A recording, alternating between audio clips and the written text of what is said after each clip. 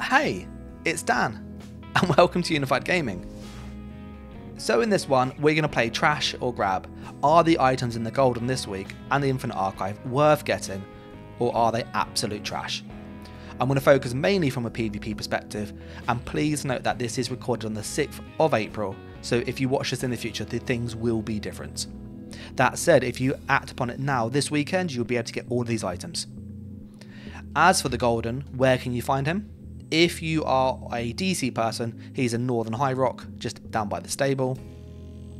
If you're at Aldmeri Dominion, he's in the Western Elsewhere Gate, and he's sort of around near the bank. And if you are on the Ebonheart Pact, he's over in the Southern Morrowind Gate.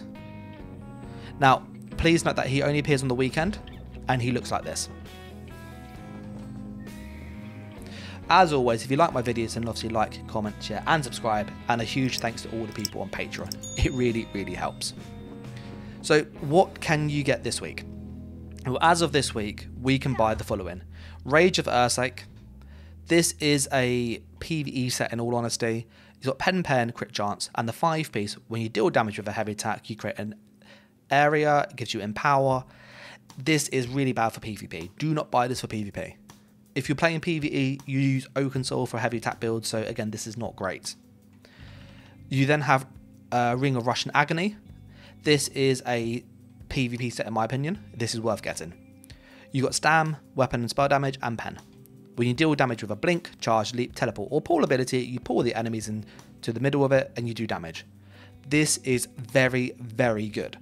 If you are on a Nightblade and you are bombing, this is fantastic. If you're on a Stamstalk and you streak and you get in and out, this is fantastic.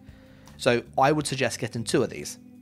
It's important to note that some of these items are tradable, some of them are not. So this one, for example, is bind on pickup and you cannot trade it. So this is more for you. For me personally, I will be buying 2 of these because they are worth it. If you can afford the gold, you can obviously pay it with gold or you can pay it with AP. I'm going to use the gold this week because I want to keep my AP. You then have Storm Knight. Storm Knight is a tanking set, so it's armor, and max health. This one can be traded. When you take non-physical damage, you deal shock damage to all enemies around you for 2 seconds for 6 seconds. So every 2 seconds you do damage, and it has a 6-second uptime with 100% uptime. This is an okay set. It's not good for PvP in my opinion. It's more of a troll set. I would not get this. The last item in the Golden for jewelry is Ring of the Sun. This is a set that can be traded too. This is mainly used on Dragon Knight. It's an old staple, but it's not worth using nowadays. There are better sets. The 5-piece adds 400 weapon and spell damage to your flame abilities. Basically, if you're a DK, it's okay, but there are better sets anyway, so do not buy this.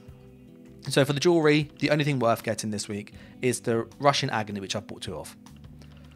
As for the shoulders, these are the Archdruid set. They give you penetration 1-piece, and when you deal damage with a heavy attack, after 1.2 seconds, you do shock damage up to 6 enemies within a 7x5 meter line.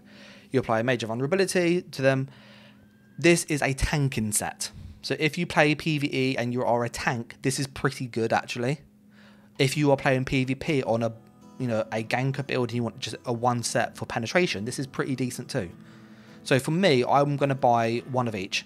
I am, because I play PvE, this is quite helpful, and I also gank, and I also need 1-piece sets often with mythics and so on with Oakensoul. So this is worth getting if you do either of those playstyles. Generally, if you're unsure, you can only pick 1 weight. Medium's always the kind of general good to go. It covers most bases, you use it on lots of classes. I'm going to get 1 of each just for the sticker book. So I'm going to go, and I want to have a in-pen shoulder. You might notice that the things change traits slightly because of the gold or AP cost. So if it's AP, it's obviously in pen. If it's gold, it's infused. So I'm going to use my AP on the medium and the heavy piece because I want those in pen. I'm going to buy the light one in just cash. Now I have all 3s unlocked. I can then recreate this if I need. The last set from the Golden this week is Earthgore. Earthgore is a healer set. It gives you 4% healing done, and when you heal yourself or a group member that is under 50% health, so half health, you conjure a pool underneath them, removing all debuffs, and you also heal them. This is a great oh no button. If you are a healer in PvE, it's very good, because it can help just save people if they don't position right. It can get rid of stuff on the floor. It's very, very strong. The cooldown is pretty high, however, so I wouldn't rely on it entirely, but it is a good set. If you're playing PvP, this is fantastic for Battlegrounds, in all honesty, and it's pretty decent for group play. So again, I would recommend getting this. The other thing to note is the dungeon can be quite annoying to farm. So again, I would buy all of these pieces just to fill that sticker book. I'm again going to buy the impen for the medium and the heavy pieces. And I'm going to buy the light with gold. Just because I'm unlikely to use the light armor set in all honesty in PvP. But that's the golden this week. There's some really good stuff here. You've got the Russian Agony, very, very good set. Definitely get that. And then the Arch Druid, this is good for tanking for PvE, and Earthcore is a decent set all round, especially for like healing or just an all-no button. So that's the golden this week, and that's what you can get there. I'm now going to quickly just hop over to the Infinite Archive and just show you what leads are in the Infinite Archive.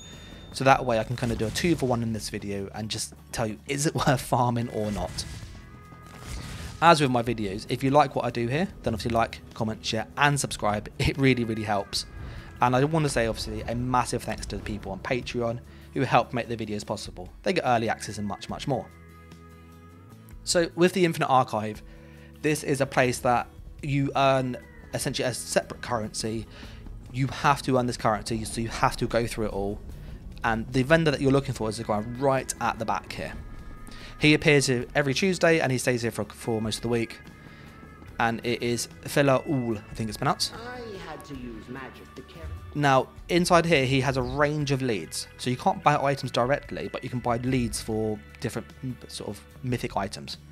This week, his mythic item lead is for the Gaze of Sithis. This is a really good mythic item, but the lead that he actually drops is quite easy to get. So it comes from the Blackwood zone, and it's for Gaze of Sithis. And the one that he drops is this one here, Padsa Shark Teeth.